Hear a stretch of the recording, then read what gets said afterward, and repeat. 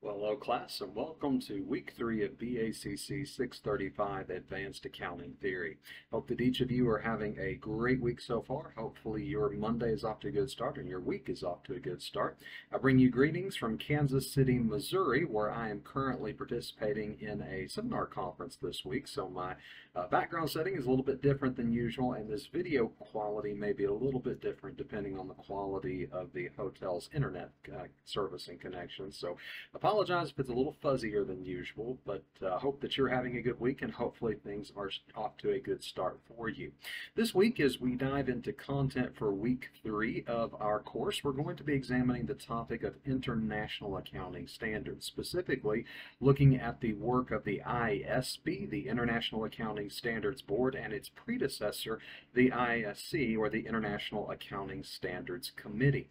We're going to explore a variety of different issues this week as we look at some of the dynamics, the lay of the land, and the fundamentals of international accounting standards, and more specifically as we dive into some of the complexities that surround IFRS convergence, that is specifically the process of how US GAAP and IFRS, or International Financial Reporting Standards, are seeking to converge or to become more similar, to become more aligned in terms of their treatment of a variety of different accounting issues over time. I want you to understand as you journey through the content this week, and hopefully you'll get a clear sense of that as you read through the content from the chapter and explore some of the issues we're going to take a look at, that there are a number of advantages to convergence. There are also a number of challenges that remain to convergence, and you'll explore those as you journey through the content this week. Specifically, we're going to focus in on 4 particular learning objectives in the material that we journey through. Number 1, you're going to examine the differences, not only in terms of basic foundational differences, but some of the more advanced areas that are related to differences in the accounting treatment of various transactions and various economic events under IFRS versus US GAAP.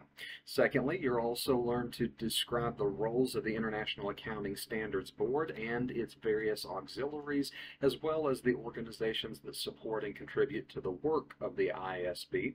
You'll also learn to identify the premise behind convergence between the work of the ISB and the FASB, and then you'll identify and examine some of the issues related to the standards overload problem.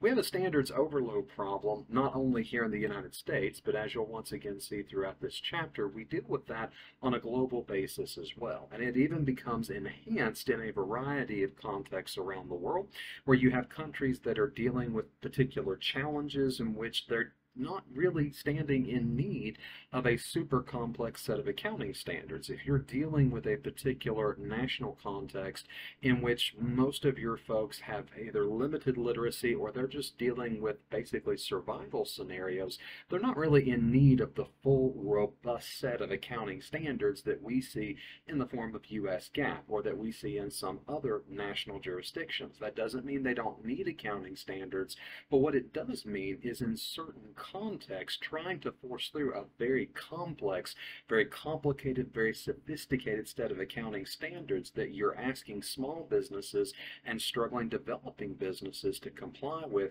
can needlessly and excessively complicate the picture. That's one of many issues that we'll explore together as we look at some of the factors that surround convergence. We're not saying that it's not a good thing where we can converge, but rather what I want you to understand and to be able to explore this week are some of the more complicated, controversial, and challenging issues that are related to the issue of convergence and to some of the challenges that we confront as a profession related to that. This week you're going to journey through, again, some familiar assignments. You'll first have your week 3 discussion assignment, and for this you're going to take part in a little bit of a debate discussion in the forum, looking at the advantages and disadvantages that come with harmonization between US GAAP and IFRS. I want you to think through that question analytically, comparing and contrasting both sets of standards and the advantages that could come if we were able to fully converge, as well as some of the potential disadvantages that could accompany that as well. Secondly, you'll also complete the week 3 case and unit assignment, looking specifically at debate 3-1, principles of consolidation. You'll summarize the arguments that are involved with that debate, formulate your own position, and then you'll also integrate with your response some peer-reviewed or professional literature. Again, those peer-reviewed or professional journal articles that will help inform and expand your understanding of the issues that are involved.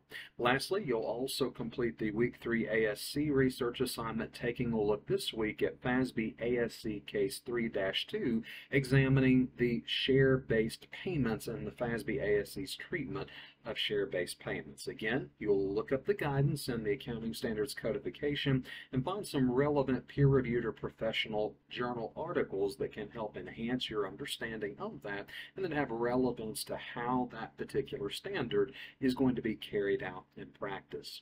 I hope that each of you have an enjoyable experience as you journey through the content this week. As always, if you have any questions, please reach out and let me know. You can reach me by email at jake.brock@ucumberlands.edu. With that, thanks for watching, and I wish each of you a wonderful week ahead.